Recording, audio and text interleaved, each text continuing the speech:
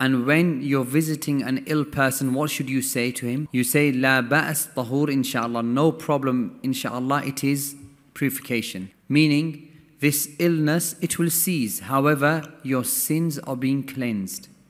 Some people, they enter upon the ill person, and what do they say to him? They say, by Allah, you're wretched. And you know, you're misfortunate, you're not deserving of being ill.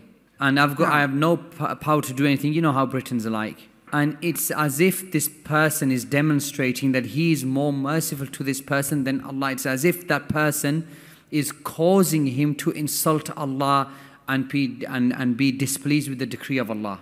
And the person goes to his house or goes to the hospital and he says, you're not even in a hospital, this is a graveyard you're already in. Or he'll say, just a week ago somebody was in this hospital from my friends and he died. And then that person, he was cremated. He was not even buried. And this is how some people, when they visit the ill, they make them lose hope in the mercy of Allah. But this person who studied Kitab al-Tawheed, he goes to the ill person, gives him the greetings of salam. He makes the dua, la ba's tahuran insha'Allah.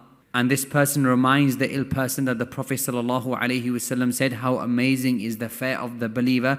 All of his affair is goodness. And that ill person will say, look, every day come and visit me. Some people are like shaitan, in fact more severe than shaitan.